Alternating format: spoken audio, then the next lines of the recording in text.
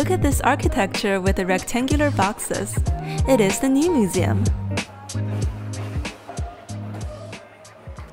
The new museum, as its name implies, is the incubator for new ideas and a home for contemporary art.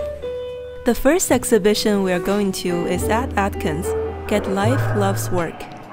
Atkins is a British contemporary artist who investigates the relationship between people and technology, exploring corporeal qualities in a digital movie image. This is a computer-generated animation recorded using motion and facial capture technologies, documenting an intimate conversation between an artist and his mother during the COVID-19 lockdown. Imagine your everyday Zoom call to be made public. Would having a digital character that replaces our physical presence be a relief? Our bodies and technologies are intertwined like never before. What if technology becomes advanced enough to capture more detail of our emotions and actions than our physical body could? We are now heading to Wong Ping's exhibition, including a selection of his recent video work. He has a very distinct visual style that's full of saturated neon colors and blocky shapes, addressing themes from individual desire to society pressure in a bizarre and humorous way. I wasn't able to record much, but I highly recommend checking out his animations on Vimeo. They're super fun to watch.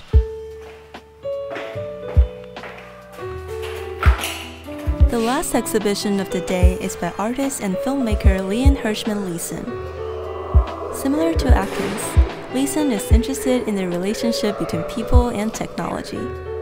This is one of her most recent projects, The Infinity Engine, a multimedia installation that's based on a genetics laboratory. The installation explores the biological potential for the future, as well as effects of genetic engineering on society.